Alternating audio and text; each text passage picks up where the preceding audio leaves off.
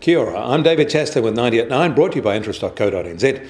This week, get everything you need to know in 90 seconds at 9 o'clock, with news trade uncertainty is growing as the pandemic surges again, and that uncertainty may be compounded by politics this week.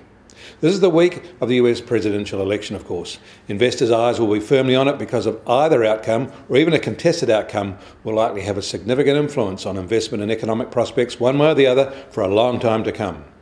And those outcomes will be filtered by a fast worsening pandemic on most large Western economies. Hardly any scenario seems positive. European and American equity markets are gloomy. They ended last week with outside losses, and the S&P 500 futures trading suggests that when they restart this week, more declines are expected. The OECD is reporting that foreign direct investment sank sharply in the first half of 2020, down by 50% to its lowest since 2013. Pullback of investment by foreigners into the USA fell by 74% and drove the trend. The data shows a 60% decline for New Zealand, so investment here was lower than average, and it was even a larger proportionate decline for Australia. In China, they've started their once-in-a-decade census, a truly massive undertaking, and China's official PMI data for October was released over the weekend, and their factories expanded in a modest manner again. However, their service sector is expanding faster and at a good rate. In fact, this is the fastest service sector expansion in 6 years. And these official readings have tended to be more conservative than the private sector PMI monitoring during 2020.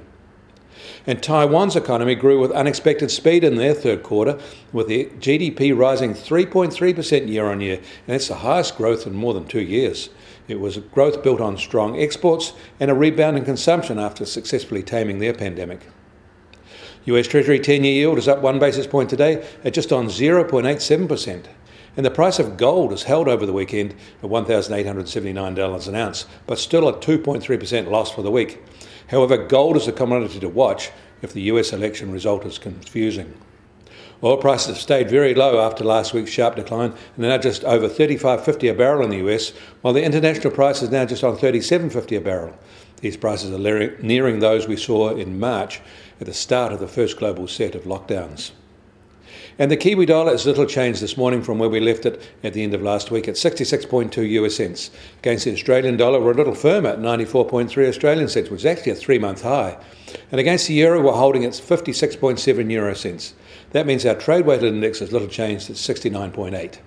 I'm David Chaston. That was 90 at 9, brought to you by interest.co.nz.